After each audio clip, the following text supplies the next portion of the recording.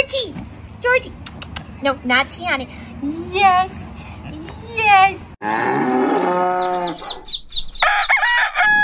Welcome to George Hamilton III. He has his very own soap, by the way. It's like a cherry almond smell.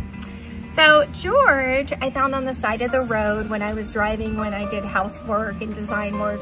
And he was just literally in this tiny little cage in Riverside. And I was like, whoa, this poor little pig, it's so small and he looks so dirty. And it was like, I'm like, this pig's so dirty. I really didn't know much about pigs. So I'm holding him next to my face in the car ride home, like all excited. Come to find out he's infested with scabies.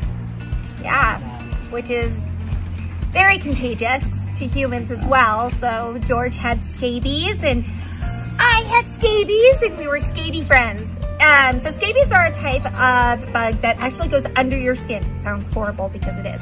And what happens is, especially with pigs, is it starts to infect things and they can lose like legs. They can actually die from them. But one of the things that it infected was this cute little piggy tail right here. Look at this little taily. So it actually turned gangrene and fell off. And that was the first thing. I was treating him with a special shampoo. George is picking out his bath toy. He went to vet visits.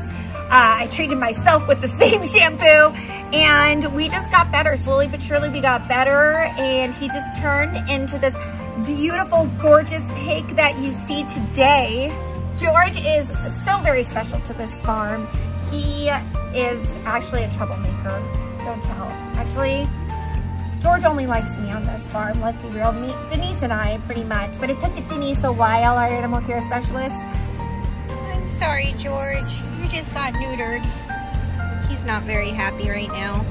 But he's a very grumpy old man. Doesn't like his cheeks touched. He kind of likes people when he touches cheeks. But he loves children, which is so neat. So I love George. He is a spoiled little brat. He used to live in the house. George? Can we talk about the kitchen? What happened in here? I used to sleep in the bed with my kids.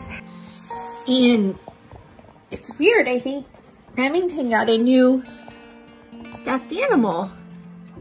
And then my husband, Jonathan, made him move out because he was like, no more pigs in the house, which was like so unfair, but you know, whatever. So we're in the process of making a Pigtopia section so that way we could have all our spoiled pigs loving life. But George really likes his life out here. He rules the farm. He's kind of like the king of farmhouse rescue. He knows what's going on. He'll keep you in line. And George is just all sorts of personality of goodness right here. Well, a friend of mine just told me the positive is that, George, I won't have to put away fall decor because you're probably going to eat it all. Aren't you, Georgie? Look at the little Georgie Porgy. He looks so messy. Look at these ferocious teeth. He just got these. It's like, I just got these.